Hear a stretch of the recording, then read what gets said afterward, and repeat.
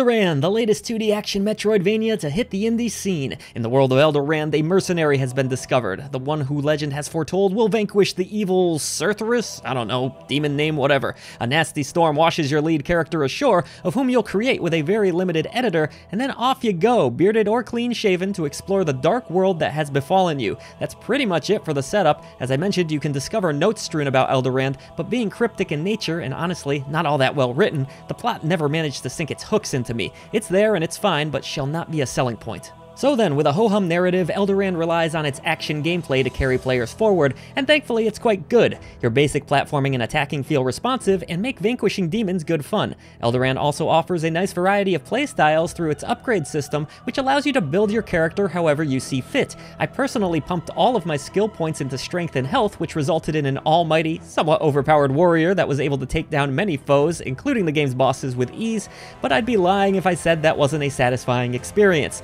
If you prefer, Elderand offers magical spells with staffs and even ranged combat if you'd like to put a greater emphasis on using your bow. Players can even mix and match a bit, as you'll be able to switch weapon sets with the press of a button. But for me, it was all about a sword-shield combination. That's just the way I enjoy playing these games. If you prefer using whips, daggers, knives, bows, or whatever other weapons and secrets you discover, feel free to experiment to your heart's content. The game definitely encourages you to do so. However you build your character, who grows stronger through skill points which are earned from defeating foes, Elderand's combat system will surprise nobody, but it is efficient, fun, and effective. Dodging enemies and learning attack patterns isn't frustrating, as it can be in Souls-like games and other overly difficult Metroidvanias. In fact, on the difficulty scale, I think the developers of Elderand have struck a really nice balance that manages to feel challenging but fair. Yes, I did overpower my character a bit, but there were still plenty of challenges that I encountered. The game's map, on the other hand, is not terrible, but I do feel like it could have been a bit better. Bonfires which act as saves, vendors who sell you potions and other goods, and portals to other dimensions are well labeled,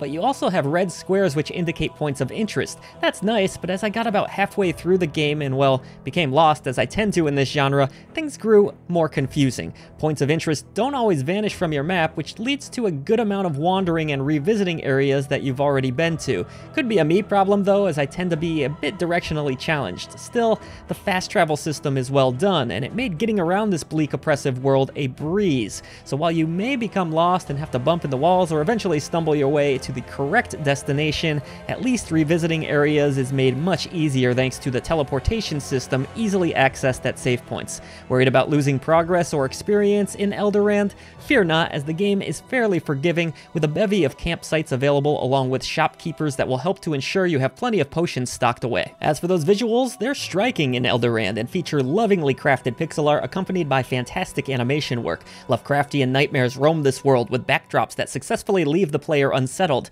I enjoyed discovering each new area of the map, as I knew it would play host to demonic creatures, moody lighting and atmosphere, and a fantastic set of musical compositions. Yes, this soundtrack delivers, with heroic anthems, mood-setting atmospheric tones, and well-implemented sound effects that bring this grim world to life in both combat and general exploration. Elderand's simple RPG mechanics, fun combat, and beautiful art design make it a Metroidvania worth exploring. The story fell a bit flat for me, and I did get somewhat frustrated in being lost from time to time, but small gripes aside, an easy recommendation that doesn't bring anything new to its genre, but offers up plenty of exciting moments. With over 60 enemies to be slayed, a good assortment of secrets to be discovered, and a nicely sized map for you to attempt getting 100% on, Elderand is short on originality, but chock full of fun.